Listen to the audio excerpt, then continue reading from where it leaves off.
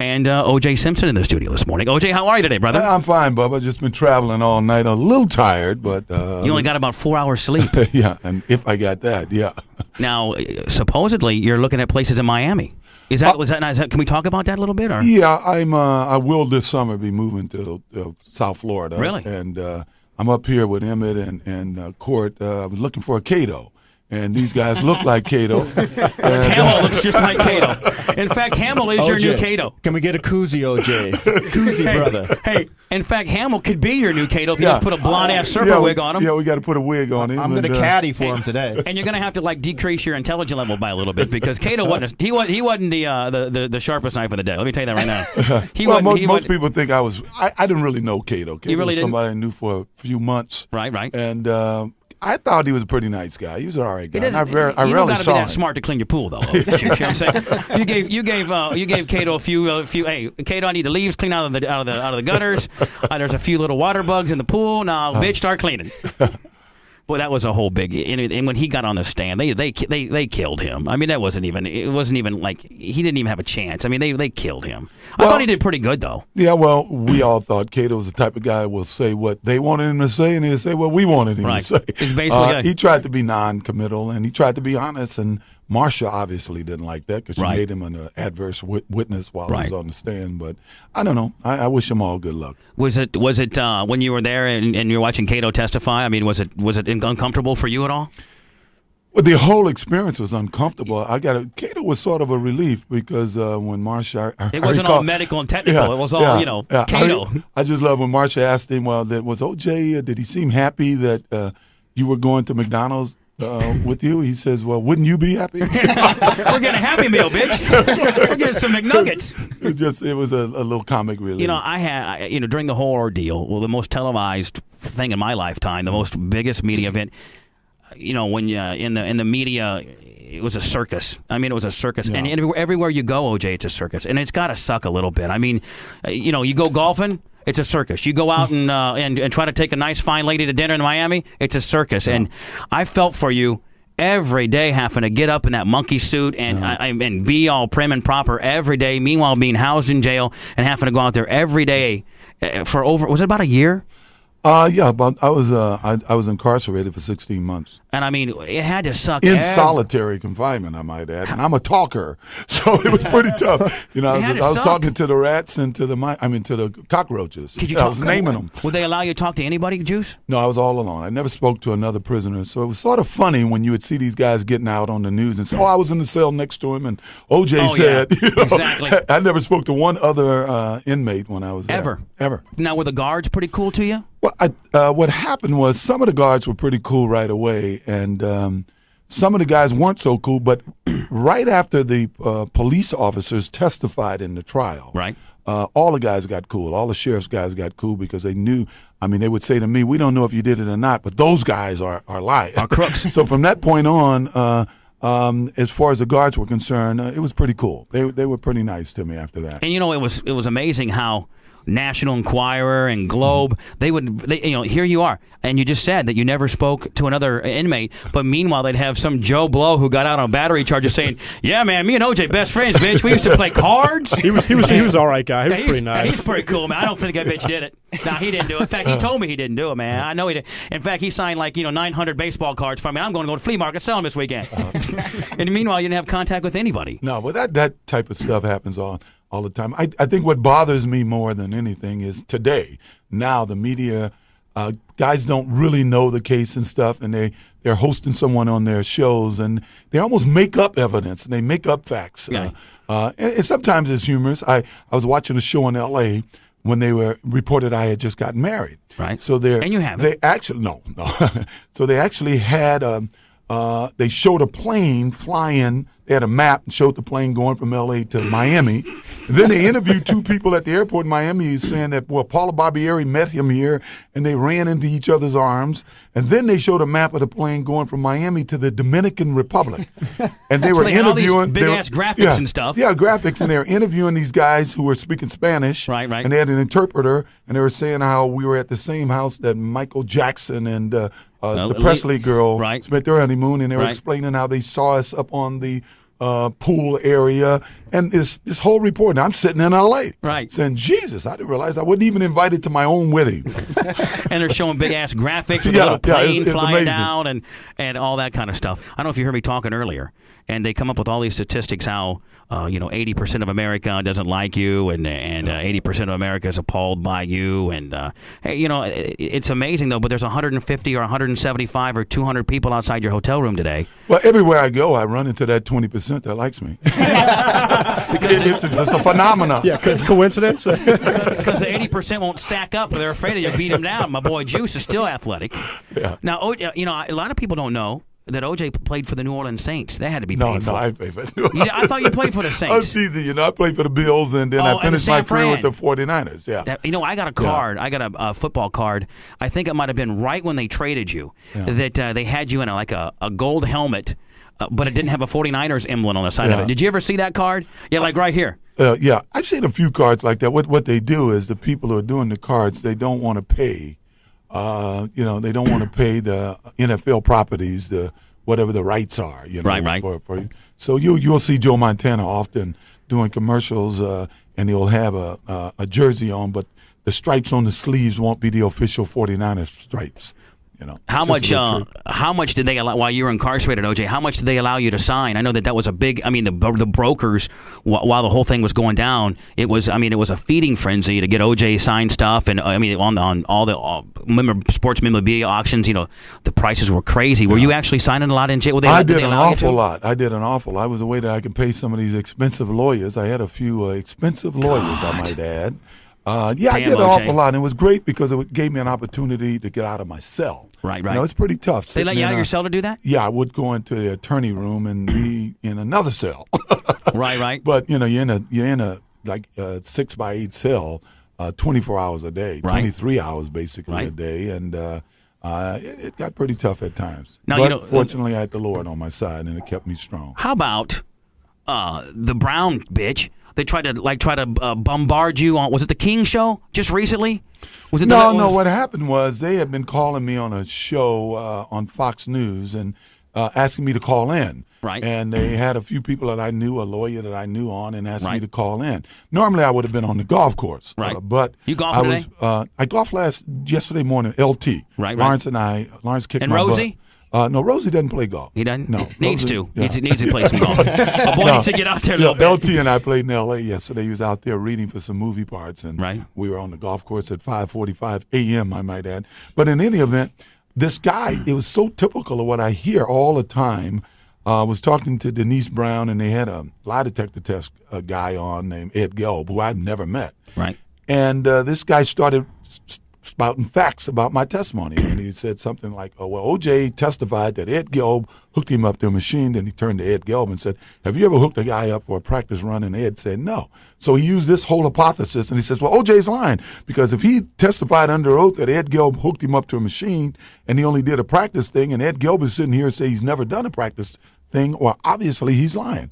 Well, I've never met Ed Gelb, and I certainly never testified that this guy hooked me up to a machine. So I called into the show to tell this guy he was, once again, he was just being dishonest. Right. To prove a point, And then Denise Brown said a few things. Yeah, to me, she got crazy, man. I must admit, I had a little fun, kind of dog. No, it was fun. And you know what, OJ? In my opinion, you tore her apart. I know, but OJ, you need to do more of that. You need to stand up and say, "Listen, bitch, that's crap." Yeah. Well, the bottom line is you wanted the Los Angeles black snake like every other freak did. and, look out, no, but you know what? Bottom line is, you're a freak, and you try to freak it, and you're trying to, at my expense, sell your propaganda and turn a tragedy into a money-making experience. And, you got a shady, not you, but her, she has a shady background at best. And, I'm not going to have you on the TV here, propaganda, and doing all this crap. So I'm going to stick up for myself. And, Juice, you need to do more of that stuff. Stick up for yourself and not let these people beat you down. Well, it doesn't bother me, to be honest. If anybody's been around me, they see my kids are happy,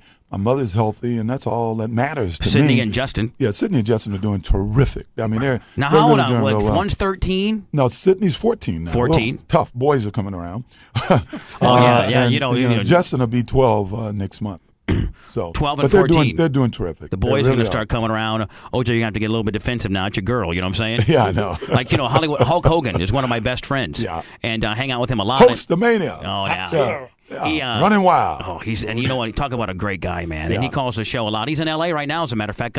He got a big place in Westlake. Oh yeah, very nice. Actually, it's right where a couple of great golf courses are out there. The Shark Shootout used to be at a place called Sherwood. That's right out in Westlake. Now, where's Westlake in retrospect to where you live, OJ? It's about 45 minutes from the city. Actually, I played golf there the day before yesterday. It takes, most people 45. It took me about 28 minutes. Right. Now, where are you living now? You living still in the Brentwood area? I'm still in Brentwood. In a condo? The media said I was already in Miami, and people didn't want to sell their houses to me. Oh, you're dating about, I never put a bid on a house. The media, the media had you buying a house down here for the longest time. Yeah, I know. And then they got you dating about 17 white bitches in Miami.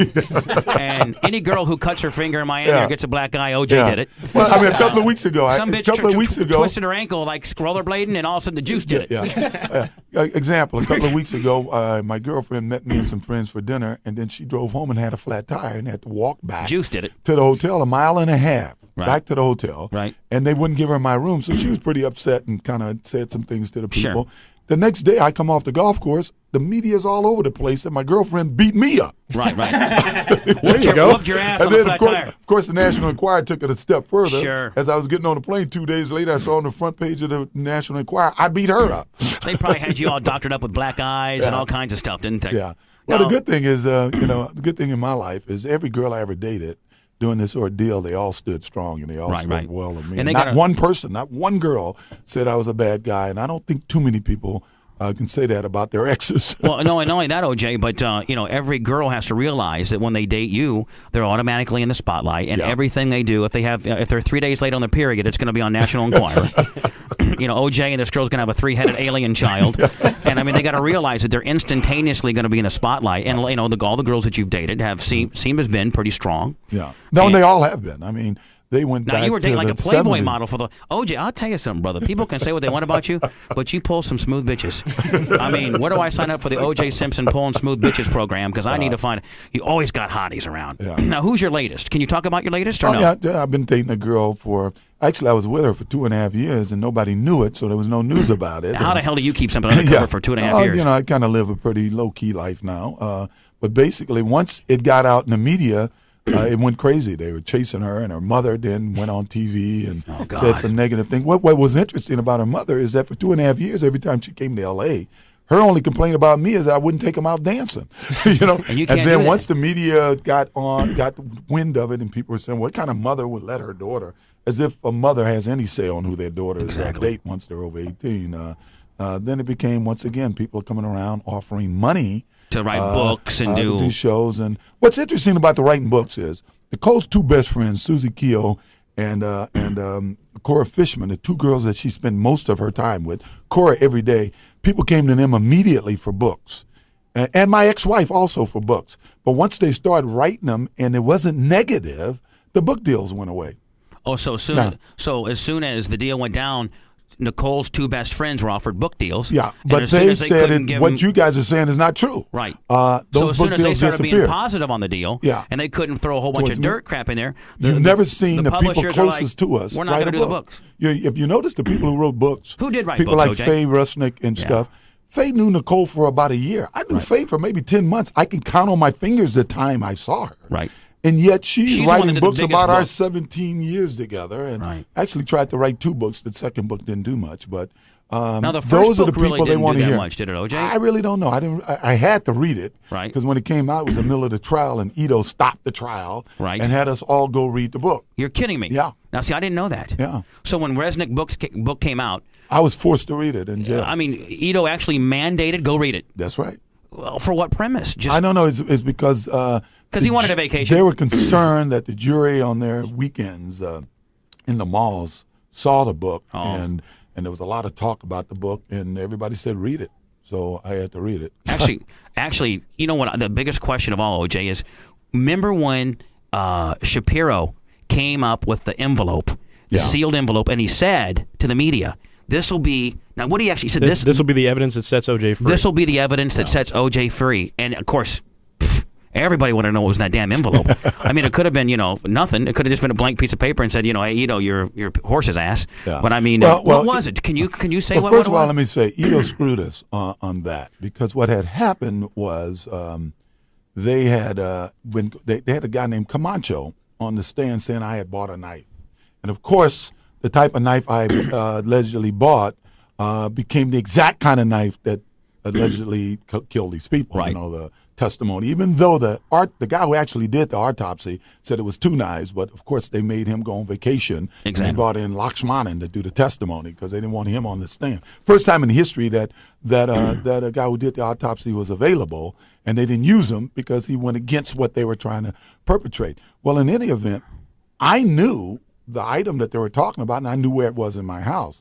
And it really became a little dramatic because we had to put the police officer who had searched my bedroom on the stand, right? And asked him, where did he look? Because if he said he looked in this place and didn't see it, of course it would look bad for us. Right. But fortunately. And you knew where it was. Yeah, we knew where it was. And what we did, when I told my lawyers, wait a minute, I think I still have that thing, and told them where it was. Right. And they got a retired judge to go get it. Out of your put house. It in yeah. And while you're incarcerated, so yeah, this judge is going to your house. He looked at the place. I told these guys to look, got it, put it in an envelope so that during the trial, after they went down this road about this particular knife. But you didn't want to expose the fact that you had it to them until they made it horse's It was ass never out of unwrapped. The thing was never unwrapped. Right. Well, in any event, we had it, and Ito in court one day said there's a package that's so-and-so and so-and-so, and it really blew it for us. Right. Because he alerted them that this item might be there, and you may have noticed when the trial started, not the pretrial, that Camacho guy and all the talk about this particular purchase of a knife disappeared. But it sort of hurt us because we wanted them to go down that road. You wanted them to go down this make-believe fairy but tale let me tell you the real dramatic part of it is they got this guy on the stand, and we asked him, did you look here? Did you look here? Then we asked him, when he looked in the vanity, did you look behind the mirror? And he said no. Thank God he said no. Because if he said he did, then it would have appeared as if this item was placed there after. Planted. Yeah, but it wasn't, And, of course, once that was exposed, that whole part of there, just like the Bronco chase.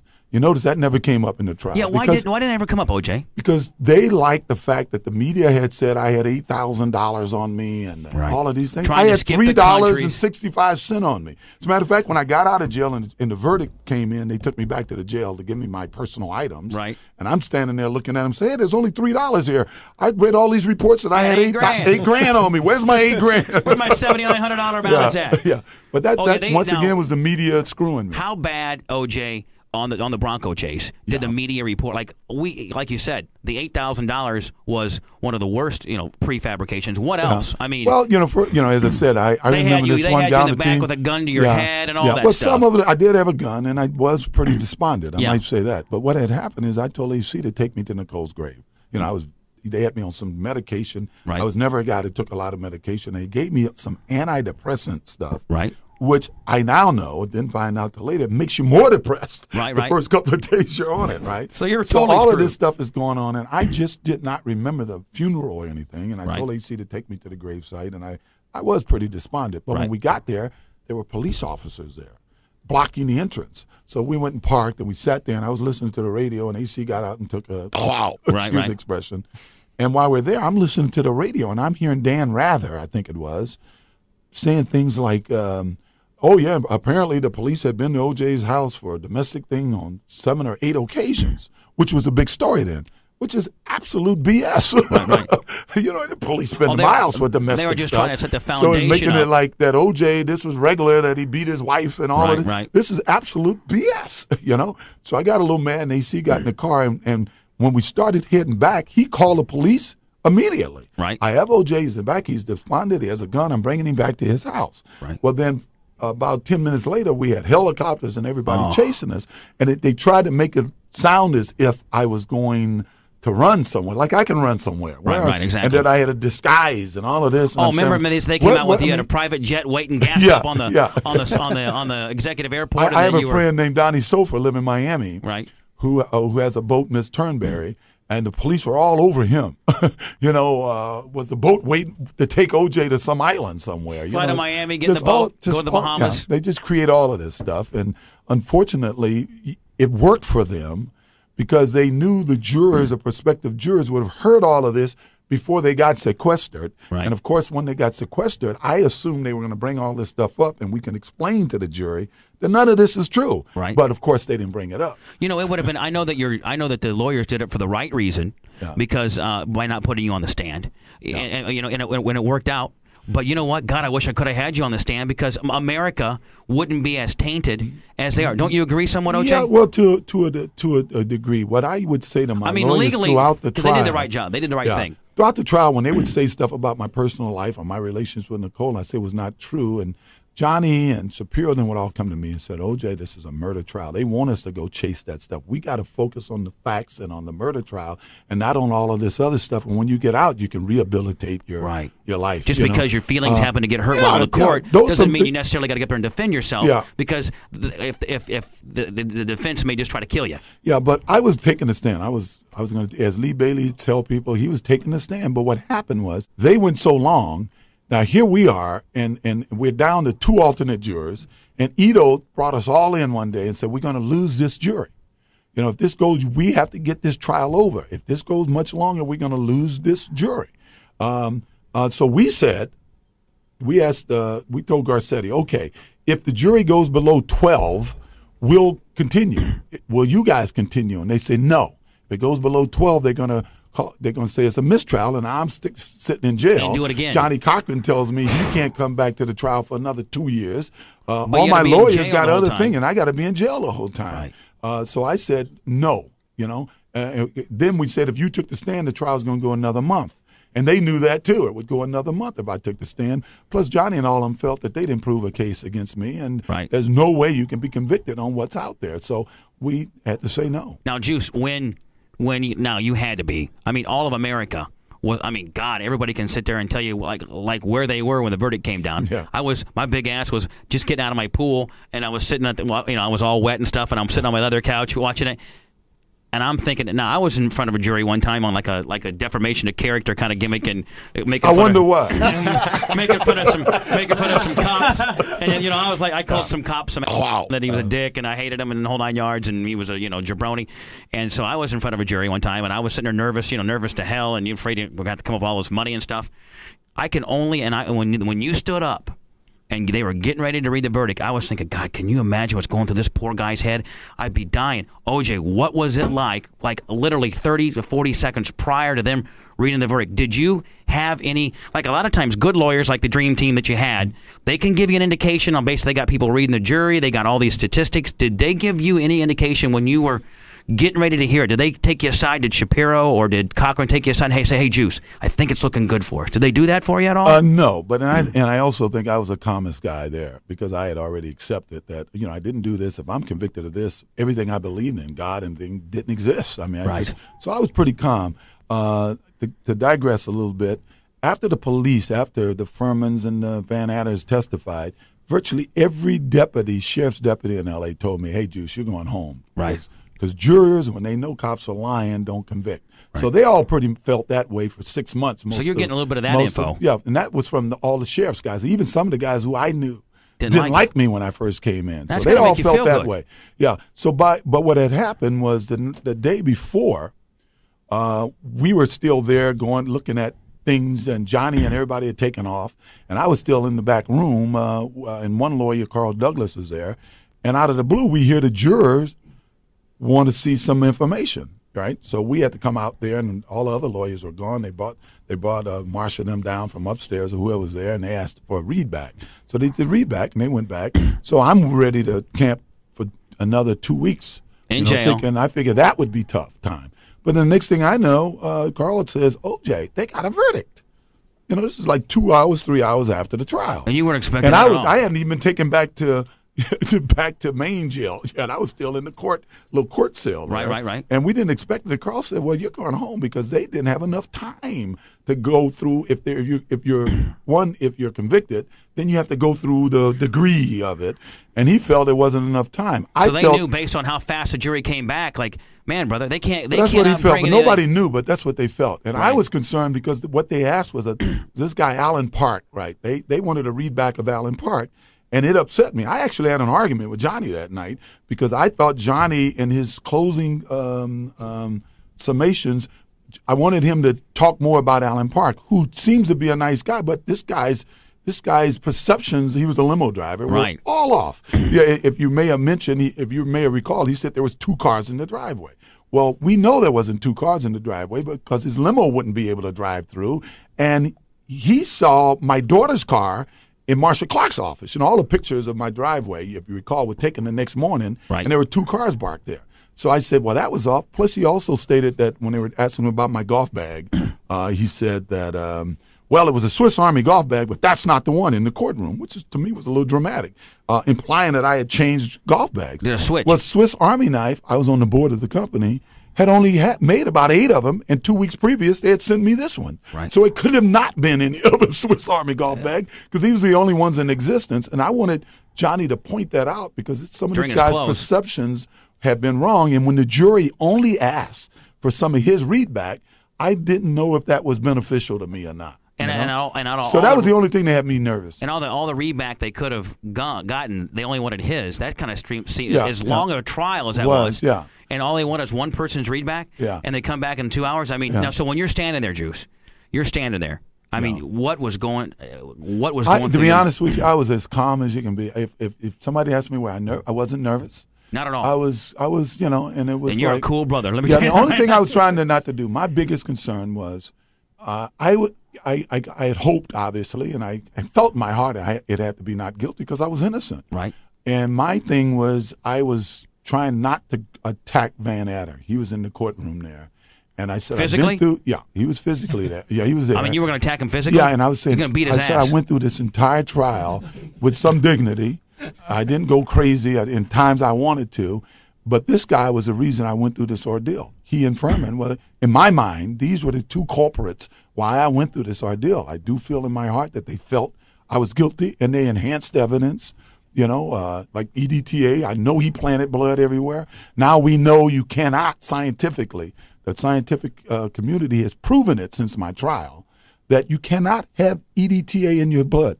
Your body does not process it. So how do they explain EDTA being in the blood in the sock? And I'm a firm believer that if they would have tested those blood drops, they would have found EDTA in all of them. And you remember Marcia Clark in closing argument said, so what? There was EDTA in the blood in the socks. It's in the food we eat. It's in all our bloods. She said that in closing arguments. It's not in your blood. Well, today, it's scientific fact that your body does not process it. It cannot be in your blood. So it was planted. And they knew it was planted. Now, so when you talk about being pissed off at this gentleman, I mean, physically, I mean, that was my biggest concern. That was what I was trying not to do. Not to beat his ass. To stay. I said I've done this whole thing with some dignity. Don't lose it now. Don't beat this guy's ass. I was looking at this guy over there, and I wanted to get him. I mean, you're literally 15 feet away from him. Yeah, I wanted to get him, and that was the hardest thing for me to do. For you to go up there and give him a big chokehold, WWF style with a big elbow, that would have been kick ass. Right when they said, okay, here, OJ, here's the best, okay? They get up, they say, we, the jury, find OJ Simpson not guilty, and so everybody goes crazy. So you know you're cleared there. Yeah. The worst you're going to get is a small little assault and battery. You should have gone and just gone wham and say, okay, I'm guilty of assault and battery. What is that? 30 days? That ain't screw. Yeah. I've been in here a year, bitch. Time served. Ito, throw the gavel down right now, bitch. Time served. We're partying. Let's go. OJ, I want to ask one question. Where did you go the night you were a free man? You had to go tie one on, brother. Come on. No, I didn't. I went home. You probably see your kids. And then before I was in shock. You got to understand. In the courtroom, they'd never let me touch my family. Right. The only people I could shake hands with were lawyers. Right. And for 16 months, I hadn't hugged my mother. I talked to my kids twice a week from jail. I hadn't seen them in 16 months. But not even physically got to see them? No, I wouldn't let them come to jail and see me. I understand. Like that. And so when I got home, all my friends showed up. Right. And all the lawyers came. And, they said that we had a big party. We didn't have a party. We had testimony. We went around the room and everybody talked about how they felt, talked about God. Right. Thanked the Lord. We held hands. We sung hymns. Right. Of course, the media we were partying. Right. Which wasn't the case at all. And it was weird being around so many people, Because you were in solitary confinement for 16 months. I wanted to get alone, and I called my in-laws and talked to them to get my kids. And then the next day was all about sneaking out of Rockingham to get my kids. So I snuck out, and as people know today, I spent the next 3 or 4 months at Don Omeyer's house. Don is doing Monday Night Football again. Oh, right. Yeah, he's the guy producing. He was head of NBC at the time. Right. And so he was cool. He set you up for a little bit. Yeah. It was interesting staying at his house. My kids came the next day, and we played there. And for literally 3 months, nobody knew I was there. And I would see these reports outside of Rockingham about how I was depressed. And people were saying he was at his house. Friends would say he was depressed. I remember after my interesting story, after my civil trial, the next morning, I went and played golf all day with all my buddies, right? And I'm sitting in the 18th, 19th hole of the bar. We're having drinks. And I'm watching TV, and the bartender, a female, said, OJ, look, you're on TV. So everybody in the bar looked at the TV screen.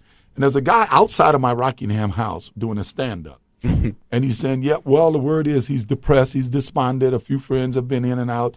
You can see how sad they look. Not long ago, he came out, and he was petting his dog, and he saw us. And he looked a little disheveled, and he went right back into the house. Now, I've been at this golf course all day. Right?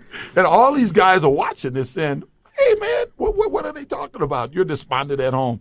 And there was this table of guys that I saw often at this golf course, older white guys who, everybody's pretty cool with me, but these guys never really spoke or never did much.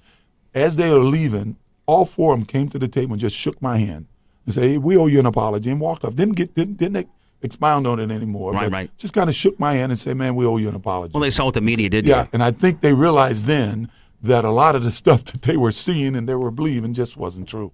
Now, OJ, you're in town because of Marshlack and Hamill, because you got big stuff happening with those guys. Well, possibly. Leave it to Marshlack. Yeah, possibly. What we're doing is, I'm doing because I've felt over the years now, I never get a fair shake from the mainstream media when it comes to interviewing. And I haven't really done any. I've gone to Europe and done a few, but so we really kind of privileged because really, a lot of people haven't been able to, nobody's been able to hear a lot of this stuff. Yeah. I did one thing on ESPN. Right. Strangely enough, when I went on that show, they told me they didn't want to talk about the trial at all, only sports. Right. And of course, when I was on the show, they never asked one sports question. But it was all right. I was able to clean up some things. And that kind of sucks a little bit, OJ, because it's impossible to distance yourself from that whole stuff. But people quickly forget that you're one of the greatest all-time rushers in the National Football League. So and it's too bad that the death of Nicole has overshadowed the fact that you're a Hall of Fame running back, that you rushed for over a couple thousand yards, more than once. Was it like 3 times? No, one time. 2000. I was the first guy to do it. First guy to do it. And it was in 14 games, I might add. Yeah, all the other guys games. have had 16. 14 games. The other three guys, Dickerson. Heisman Trophy winner. Yeah. It's too bad that, and a great broadcaster with Monday Night Football. Heard all the rent-a-car stuff and all the stuff like that. On how many boards at one time were you on, OJ? 6 or 7. 6 or 7. Pulling down Big Jack, being a man, and then obviously accused of killing your wife and found not guilty. And it's sad that your athletic stuff sometimes gets kind of abandoned because you had a hell of a career. You were a hell of a running back in the day, brother. Well, I love the game, and I love it now. I still talk to a lot of the active players. They'll call me for advice from time to time. And my biggest challenge and the thing that I'm most proud of is how my 2 young kids are turning out right now. Now, is Justin going to be a ball player? He's basketball. He's going to play football for the first time this fall somewhere in Florida. Running back? I don't know. He's a big kid, fast, but he loves basketball. Really? He's been an all-star in all the leagues. Going to be tall, you think? Yeah, he's going to be a big kid. He's a big kid now. So they call him Barkley. All really? the kids he plays with. Big-ass Barkley, he's a big guy. Yeah. Now, how about Sydney? She plays some stuff, doesn't she? She plays volleyball and basketball. Now, she's pretty tall, too. I see her on TV. TV. Real tall. She's gorgeous, too, boy. She's wait till she turns 16 and those going through that 12, 13. Now she's 14, and you see the swan coming out. Wait till the boys start courting, OJ. You think you're nervous now? You think you got problems now? Woo. Now tell me about Marshlack. What do you guys got? Can you talk about possibly what you might be doing with OJ, or can we not, or no? Well, as you know, I've always wanted to talk directly to the public. Right. And some guys came to me with an opportunity to talk, over the internet directly to the public, field questions, and talk directly to them. And as you know, Dave and these guys got one of the better operations on the internet. Oh man! They came to me and said, "Look at our operation that we may be able to, do a better job for you. And that's essentially what I'm here doing. And I can imagine everybody that's hit you up for that situation. Of course, the internet being as huge as it is now, and people making millions and millions of dollars from that deal. But to stick up for Marschlack and those guys, and guys who've just totally made a lot of money at it, and do it the right way. And I hope that if you decide to go with Marschlack, I hope if you decide to do the internet deal, you go with Marschlack and Hamill. You just got to watch out for Hamill, because that son of a bitch is goofy as the day is long. I'm going to tell you right now, many a night he sat at my house when he was penniless, and I had to buy him Taco Bell. He was my Cato back in the day. I swear to God. Let me tell you a story. I had the hair. Oh, my God. We used to get in a jacuzzi. So we would get in the jacuzzi. At the Bubba compound. It would be February. It wasn't quite as nice as Brentwood, but it was. I was like in the white trash cracker compound. and one time Hamill was so hard up that it was like, I swear to God, it was like 35 degrees in Florida. My pool's not heated, and the pool was probably 10 degrees. And Hamill is so down on his luck, and he had no money. Oh, I hate Hamill, it's true story. I said, Hamill, I'll give you $25 and a steak dinner if you jump in the pool for 1 minute. And the pool's ice. Your poor testicles would just go right up inside you if you did it. Dumbass Hamill jumps in the pool and stays in for a minute for $25 and a steak dinner. That's how now. That was a damn good steak. I remember that. I'm telling you. Now that son of a bitch is a multi-millionaire and still would do it for $25 and a steak dinner. Oh yeah, I do it for free. So there's a Marschlack possibility that you'll be getting OJ. Possibility. I think we're gonna do the OJ dorm. I think that would be the hit. Yeah, I'm a father. I can't do that. I got pictures of my kids and my wife. Oh, let me see. You got pictures? You got pictures of your kids? I'm just kidding. Actually, Bub, we're talking about doing Ask OJ and publiccrossing.com. Both of them. We have AskOJ.com and Public Crossing. Where OJ would go online and like in a chat forum. Right. And then with some live cams, and he would actually answer questions and take, from the people that want to know the truth, directly from him. OJ, we got off the air a little bit. We were talking about some stuff that people didn't know about, and I'm just so you've been telling me stuff, and like for instance, I didn't know, and I want to ask you. I found some information out, and you can tell me if it's true or not. But I didn't know that, and I didn't know this at all, that Furman had the city of Los Angeles, using taxpayer dollars, paid off 3 different cases that Furman had planted evidence on 3 different.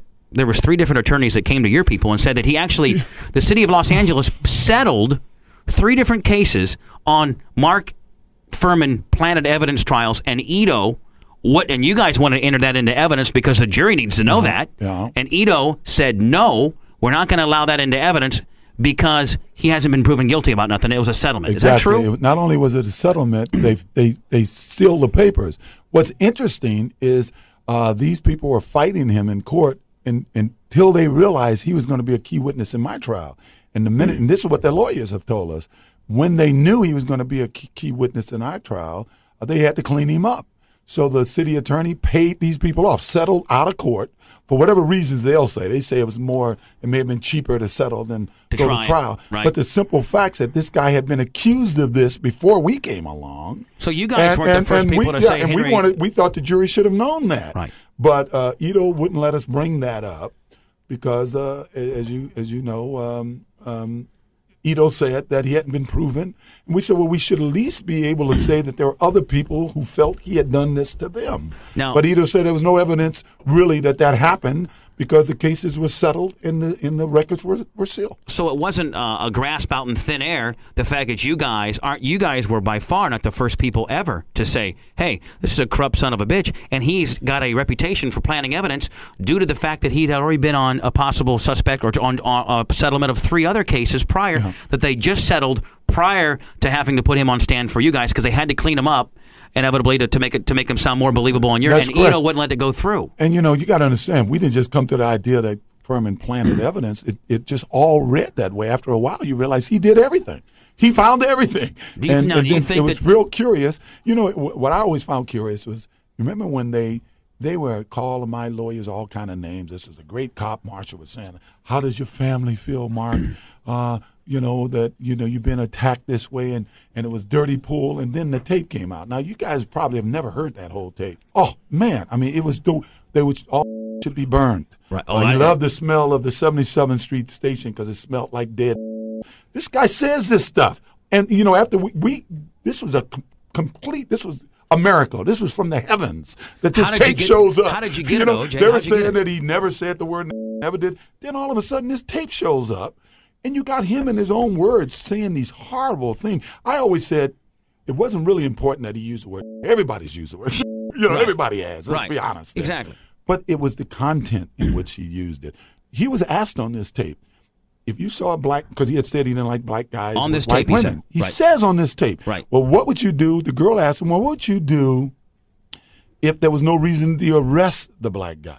He says, I'll make up a reason. I plan a reason. He says this if he sees on a black guy, this tape, a black guy with a white girl. He would make up a reason to arrest this guy. Now, this is his words. Everybody said, well, he was writing a script. The girl said it wasn't about him writing a script. She saw it was real, but people forget we had 4 or 5 witnesses, white women who took the stand, who said Furman was in their house for 15 minutes and they asked him to leave because he would go off on these racial tangents. Right. Now, the point I'm making is, what's with a guy within 15 minutes of meeting some lady, he's talking about blacks. And he's talking, this animus is coming out of him.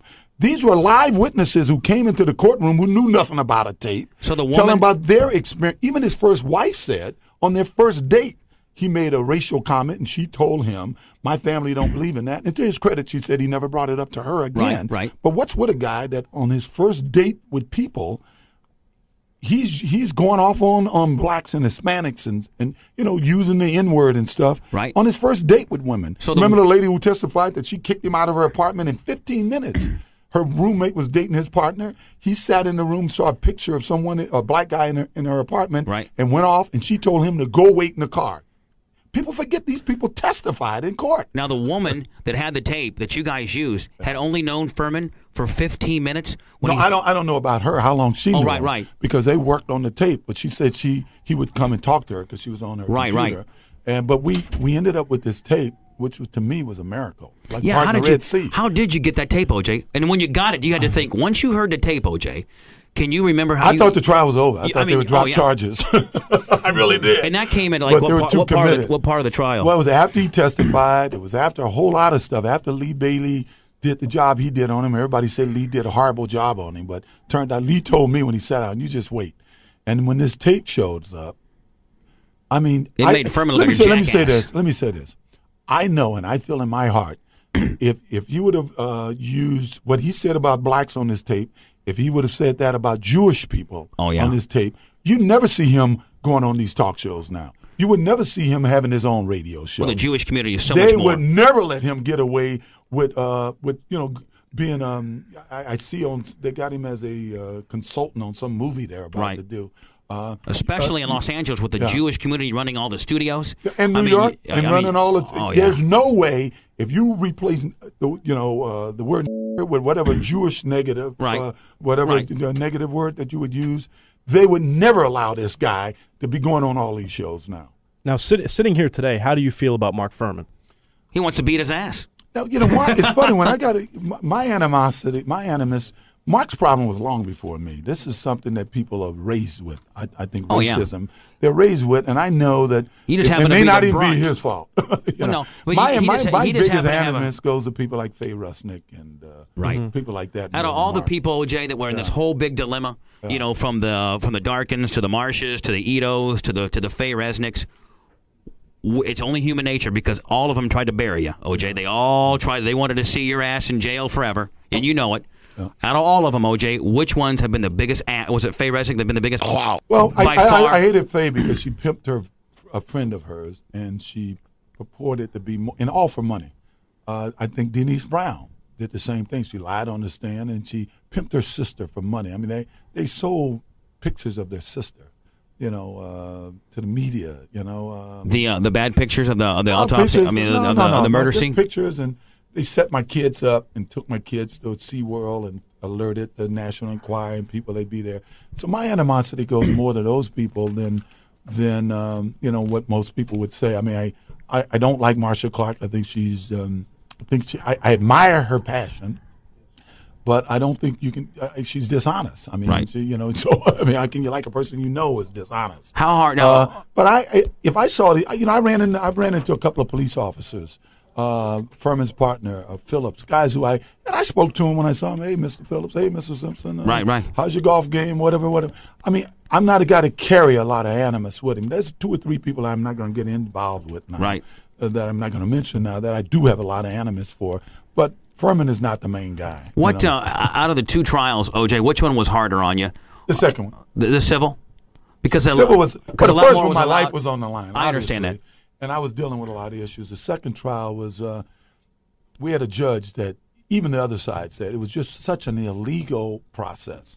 I mean, they were able to get away with stuff that you never should get away with in court, and that's why I'm in appeal, and I feel very confident that it has to be overthrown in appeal. For instance, there's a law that you can't be sued more than your current worth.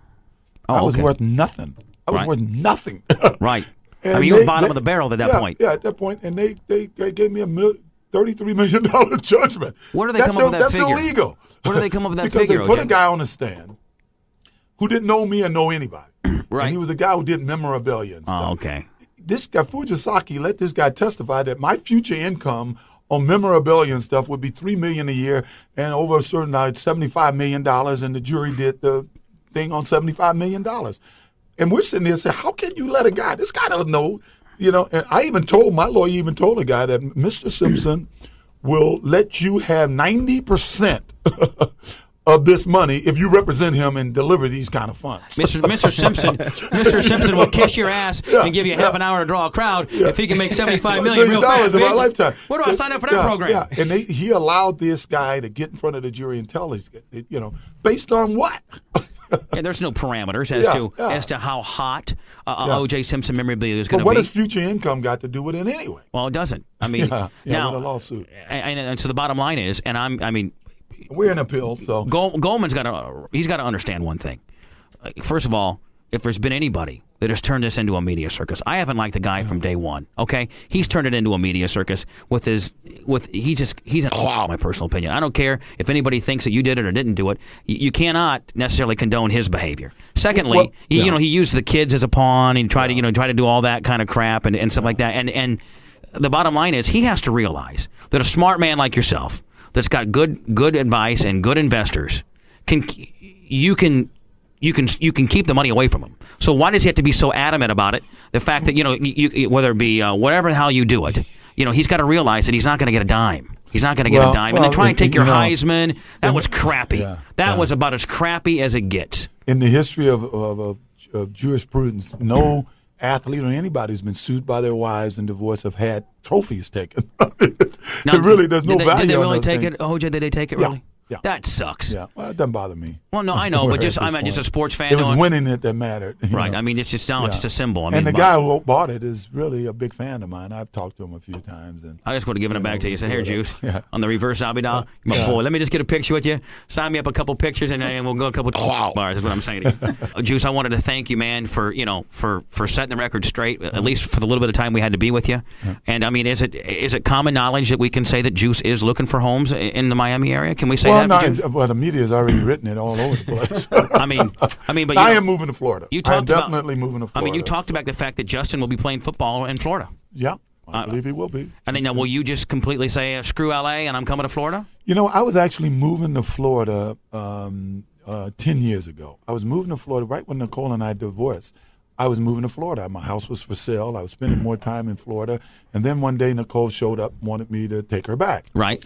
And I wasn't going to do it. I was still moving, but over the next 3 months, she convinced me to give it a shot. So I gave it a year shot, and I put off moving to Florida. But even she knew that at the end of the year, if we do stay together, I'm moving to Florida. Right. When the year was over, I told her I wasn't working. And that's another fallacy I hate. Everybody says, "Oh, he was jealous." This lady and her best friends will tell you this, was doing everything to get back in my life. Right. At that point in time, and I was moving to Florida then. That month, I was down in Florida looking for places, and she was murdered. And now, OJ, that put it off again. In closing, OJ, and it didn't be very long-winded. I mean, I know that you have different types of rewards set up for information leading to. Do you have a philosophy as to who may have? Yeah, but you got to tune into my internet interview. but I mean, nicely promoted. But you do have one. I mean, you do. Yeah, I have a theory. I have a theory of what took place, and I have some. Well, And obviously it's tough because the police, see, in my mind, if the police, when, for instance, in their first interview with Faye Rusnick, when they went out to check on the things she said and found out she was lying, they should have put pressure on her to find out, your friend was murdered, why are you lying to us? They didn't do that. When they saw Ron Shipp lie on the stand, they went out and know he was lying. They never put pressure on these people. They continue Even to focus today, on you see me today when I had this group of guys trying to get these phone records. Right. Look at the problem was getting these phone records, right? Right. I mean, if we're wrong and they're right, they should have said, here, look at this phone record. You're wrong. It's over. But these guys, this group of guys who've been after this phone records in California, they've been to 4 or 5 different courts, to Texas and everything, trying to get the Browns' phone records. And everybody say, oh, there's nothing to it. I saw Petrocelli on TV saying there's nothing to it. If there's nothing to it, why are they missing? Why are they the only documents missing out of the evidence that Hodgman took? And why don't the Browns tell the General Telephone, hey, yeah, let them see it? Because the minute we see it, there's no more debate. That shows you that the phone records, of course, the ongoing dispute will show the time frame that you did call, which is completely whacked from the limo's testimony. Yeah, well, that's the theory of this group of guys who are getting it. I really didn't buy into it originally. Right. And the only reason I bought into it now is the fact that I'm shocked that it's so hard to get these phone records. Yeah, I mean, again, something this simple. If nobody has anything to hide, sure, why can't they say, here's the phone records, here's the time of the calls, here's the time that OJ called, here's the, and blah, blah, blah. Last time she spoke to Nicole. Exactly. It should be no problem. But it seems to be a problem. As I said, it was not a theory that I believed in, and the only reason I give it any credence is the fact that they're so adamant about not showing the phone records. Black bitch, I want you to meet my friend here now. This is been your biggest supporter. Hello, ma'am. I know that's not your real name. No, it's not. Well, we call her, and OJ, she likes being called black bitch because she represents the black bitch community out there. Yeah. But she has been, during this whole ordeal, we damn near got in fights. We're not going to start calling him Bubba Furman. No. There you go. That was low. I have been a big supporter of you from day one. Thank you, sweetie. I even found out you were coming this morning. I fixed you a special lunch. Okay. Well, I look forward to it. I forgot to bring it, but they wanted to know. They wanted to know what you might like, so I told them a little collard greens. Yeah, you know that. Some pig feet and some crackling cornbread. But I know you probably graduated, but you know what? I threw in a little fillet for you. How about it? And again, like you said, in closing, if Mark Furman would have called the Jewish community, especially as strong as the Jewish community is in L.A., they'd run the studios. Yeah. Call them whatever the what we call. Oh no, he would certainly. He wouldn't be on a talk show tomorrow. Yeah, and he had the gall to invite me 2 weeks ago on his radio show. Oh, I wish he would have gone there and just kicked. You know what I said? I said, you know what, Mark? I'll tell you what. We'll do a no-holds-barred tough man competition, and if you whoop my ass, then I'll have to agree to be on your show. But if not, I'm just going to beat your ass down, and we'll call it a day. Hey, OJ, man, I appreciate you coming in and just telling us a little bit of stuff that we didn't know about, and I can't wait for. I know Marshak and Hamill will get that deal done. Just watch out for that goofy bastard. I'll tell you that right now. He is your Cato, though. Yeah, I see that. That's your cracker Cato. But man, thank you so much for stopping by, OJ. And Bubba, thank you. I enjoyed it. As you're in the Miami area or Tampa area, if you're doing business with these guys, you'll be up in Tampa. Let's go out and do some dinner. We need to take Juice to the Salt Rock over there at Frank's, get some good ass food going. Anybody needs to take pictures, let's get pictures, but let's also get Juice out of here because it's a media circus frenzy. And those damn 20% are out here again, OJ. Yeah. You know what I'm saying? I mean, don't get mad at me, but them 20% are all up in this bitch trying to get crazy. Yeah, Court flew in with me last night, and he saw it on the plane in the airport. He said, Jesus, these people love you. 20%, bitch. I said, but no, it's that 20%. 20%. If the 80 would show up, we wouldn't have any problems now, would we? OJ Simpson, man, thank you very, very much, OJ. Take care, Tampa. And please stop by or call or something like that. And I look forward to working with you guys and Marshak and Juice. God love you, brother. Thanks for stopping by. All right. You the man.